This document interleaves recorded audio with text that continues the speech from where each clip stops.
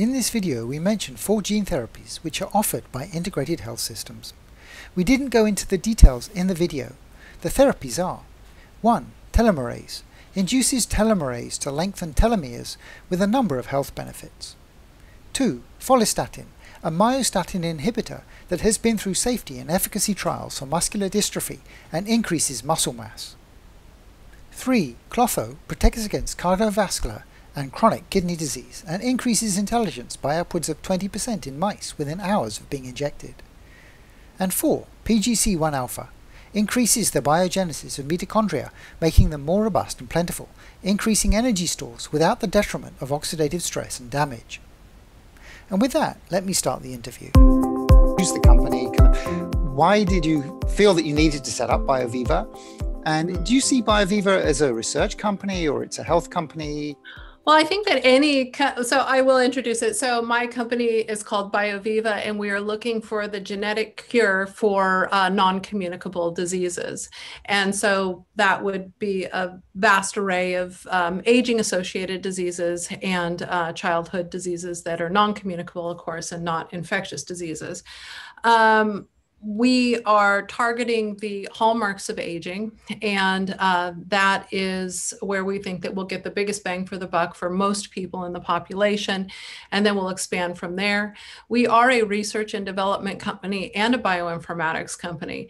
So we have a paper that will be released soon. It's under review, and it is work that we did at Rutgers University, and we extended the lifespan of mice significantly with 2 different genes. And now we will start preparing to advance the technology to a multiple gene delivery system for humans that will hopefully create homeostasis. So the goal of the company would be to create a human that stays in homeostasis, that basically regenerates as fast as they degenerate, if not a little bit faster.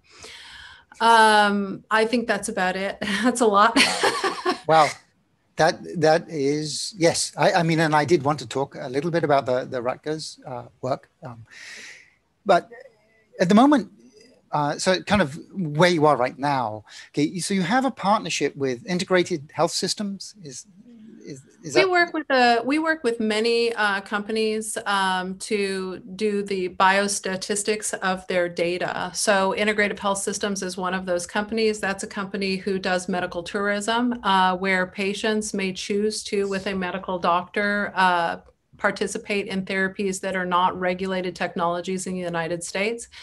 We look at that data that we feel is the most important data in the world, is how these technologies work in humans. Right. Okay. So do you have multiple companies that you work with in terms of the medical tourism, or is you kind of Integrated Health Systems the main one? And any company who does medical tourism can reach out to us and have us explore their data, their human data on how their therapies work. Okay, so are you only collecting the data? I mean, so in terms of the actual therapies, like, so Integrated Health System has like 4 therapies that they use, and one of them, and some of them I believe you have taken. So yes. Did they develop them, or did you work with them to develop them, and how did those therapies come about? Those therapies are therapies that their doctors are interested in looking at the performance of, and we are, of course, interested in how those therapies perform in humans. So any company could actually come forward to Integrative Health Systems and bring them a protocol to look at therapies, but those are therapies specific to their medical doctors. Okay. So those 4 therapies, so you have like a telomerase, myostatin inhibitor, Clotho, and PGC1 alpha. So those are kind of offered by Integrated Health. So could someone do those through Integrated Health directly, or they go through you, or? You would have to contact them. We don't give gene therapies at BioViva, so people contact us about that all the time. Integrative Health Systems is one of the companies that, we can We can suggest that people email if they're interested. There are other companies as well, but you need to do your own due diligence. So, we can't suggest that a person participates in a gene therapy. We're just a research and development and bioinformatics company. Research. Okay.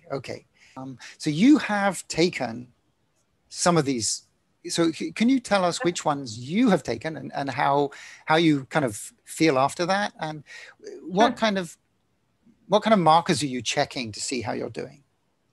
Right. So I took in 2015 to launch BioViva. This was something that we have a patent pending on. I took 2 gene therapies. That was a dual gene therapy that's telomerase and follistatin. So this is 2 gene therapies that create a synergistic effect.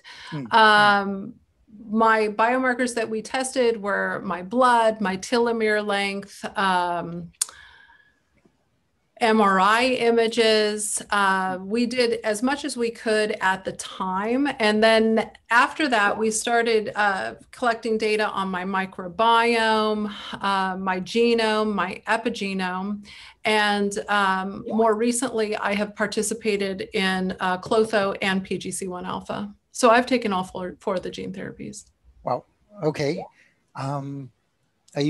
So can I ask, how long ago did you take the last 2? Was that? That was the summer of 2020. Actually, taking a kind of a step back, why have you concentrated on gene therapies? I mean, there's many other ways of addressing perhaps the hallmarks of aging. So why do you feel that gene therapies is the best way? Well, the reason that a person would look at gene therapies, they're looking for a permanent cure. They're looking for a therapeutic that wouldn't have to be taken daily. Something that works at the cellular level that doesn't have off-target effects. For instance, small molecules hurt your liver and your kidneys and have a myriad of potential off-target effects.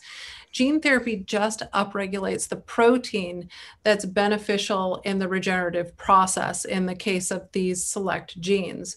So that's the reason that the interest is there, is to actually solve the problem and get humanity off to the next big hurdles, which will be things like climate and energy and outer space travel. Yes. So are all of the therapies like one time? You do them, and do you ever need to? Yeah.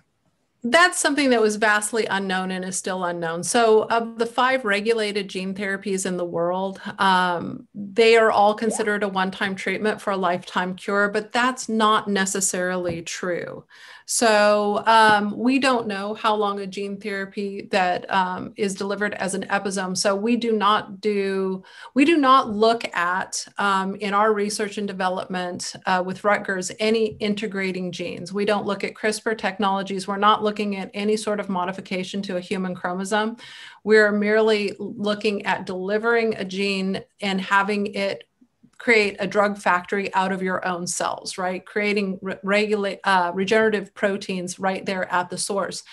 So in that case, some cells may lose those gene therapies sooner than others. So if we were to transfect long lasting cells, like a muscle cell that might be with you for 10 years, your gene therapy might be with you for that long. If we did something like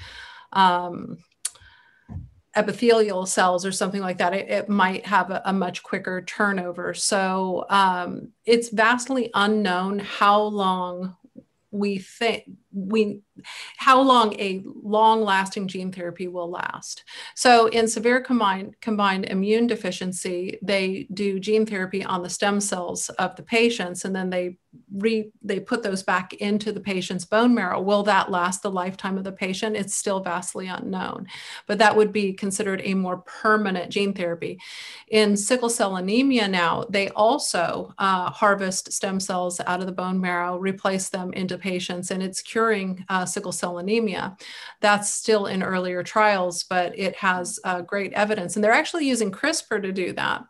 CRISPR definitely being right now an ex vivo gene therapy type therapeutic.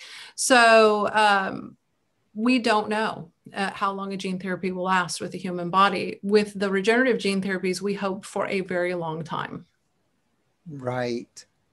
Recently, there was there was six people in Mexico who went for gene therapy, right? Is this something you can talk about?